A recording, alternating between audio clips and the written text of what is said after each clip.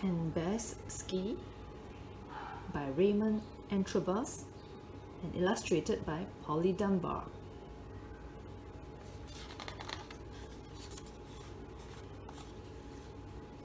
That bear has a hard time waking me up in the morning. 1. The radiator shakes. 2. The bed rumbles like a large empty tummy. 3. The windows by the bed tremble.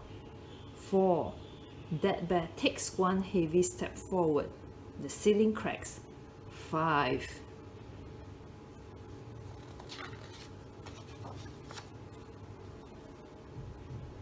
My eyes snap awake. I explode out of bed. My feet hit the ground. I'm up, I'm up.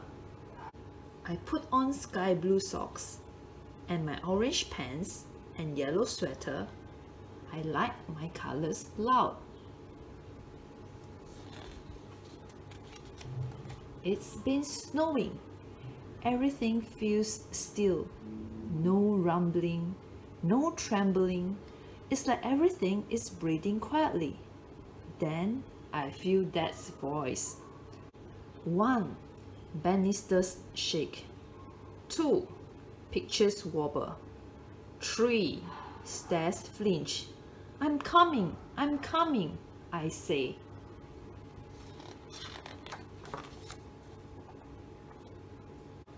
I gobble breakfast. That bear has the TV on. I can see a man in a blue snowsuit skiing fast down a slope. That bear is saying something to me. I think he says, "Can bears ski?" I shrug. I'm not sure I heard him right. I eat the last of my porridge. Time for school. That bear talks a lot.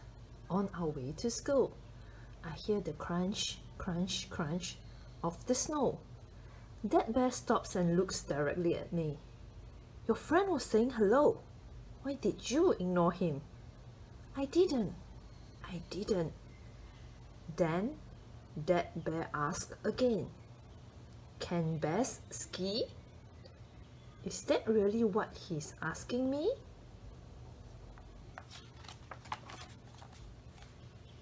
Teacher Bear approaches that bear. I can only hear little pieces of what they are saying. Have to sit front of class. That bear stamps on the ground. I feel the ground shake, so I look up. He is saying something to me, but I can't quite work it out.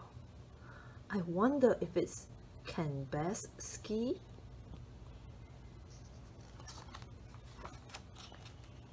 David Bear sits next to me at lunch. He is talking a lot. Suddenly, laughter bursts out everywhere. I don't know what everyone is laughing at. He asks me a question. Can bears ski? I don't know.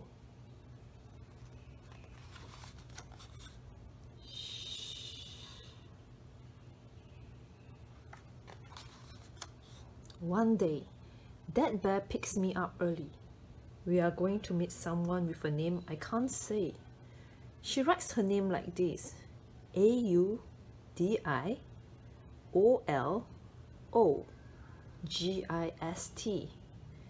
It's a really hard word to say.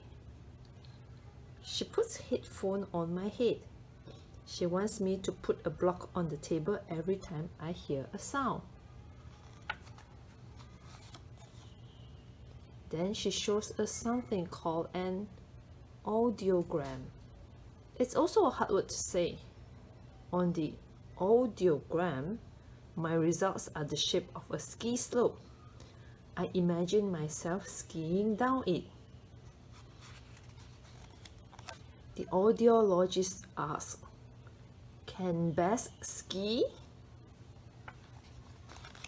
After a week and a few more tests, I start hearing therapy and lip reading classes too. The audiologist gives me plastic ears called hearing aids. They feel uncomfortable at first. Everything sounds like robots.